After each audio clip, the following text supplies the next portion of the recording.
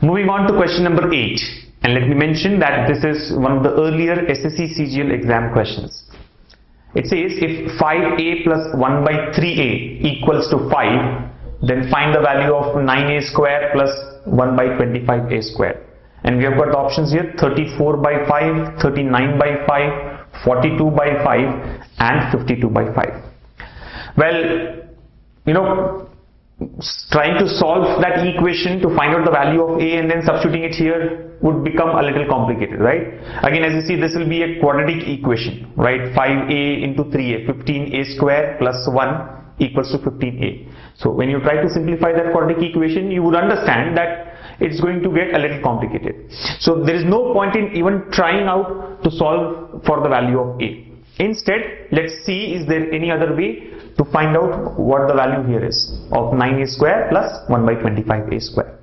Take the given equation: 5a plus 1 by 3a equals to 5. If you really look at the required expression here, we have 9a square plus 1 by 25a square. Now this looks like, 3a the whole squared plus 1 by 5a the whole square, right?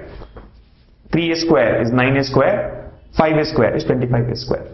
So we need something in the form of 3a plus 1 by 5a, right? If we have 3a plus 1 by 5a, we can apply 3a plus 1 by 5a whole square, a plus b whole square expression. So we'll get 3a square plus 1 by 5a square plus 2ab part. But what we have here is quite opposite. We need 3a plus 1 by 5a, right? 3a plus 1 by 5a, but it's given as 5a plus 1 by 3. So let's try to modify it, right? Let's get that in the form of 3a plus 1 by 5. I think once we get 3a plus 1 by 5a, it will become easy for us to get the required answer. So we want it to be 3a here. So let's divide by 5. Let's divide both sides by 5. What do we get? 5a by 5 will be equal to a plus 1 by 3a by 5, which is nothing but 1 by 3a into 5. So 1 by 15a equals to, we are dividing by 5. So 5 by 5 will become 1. Are you able to follow? 5a by 5 is a. 1 by 3a by 5 will become 1 by 15a. 5 by 5 is 1. So dividing both the sides by 5.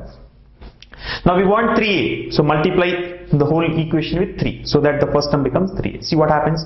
Multiplying by 3. So this was division by 5. We have got this. Now we are multiplying it by 3. So what do we get? A into 3. 3a plus 3 by 15a, right? 1 into 3 is 3. 3 by 15a is 1 by 5a. 1 by 5a equals to 1 into 3 is 3. So basically we have multiplied the equation with 3 and divide by 5. So that's like, either you take in 2 steps or you simply say that, multiply the equation with 3 by 5, a fraction. So multiply by 3 by 5. So this becomes 5a into 3 by 5, 3a, and multiply this by 3 by 5. So 1 by 3a into 3 by 5, 3 and 3 gets cancelled, we get 1 by 5a. Alright, so 3a plus 1 by 5a equals to 3.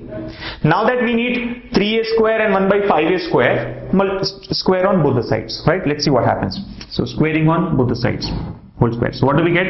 3a square, what do we get? 3a square is 9a square plus 1 by 5a square is 1 by 25a square plus 2ab, right? A square plus b square plus 2ab. So plus 2 into a is 3a into b is 1 by 5a equals to 3 squared 9. Alright, 3 on the right hand side, squared becomes 9. Again, a and a gets cancelled here. So what do we have? 9a squared plus 1 by 25a squared equals to, now look at this part, 9 minus 2 into 3 is 6, 6 by 5, 9 minus 6 by 5. Now what is 9 minus 6 by 5? 5 9 is 45, 45 minus 6 is 39, 39 by 5. So the answer here is 9a square plus 1 by 25a square equals to 39 by 5, which is option B, right? 39 by 5 is the required answer.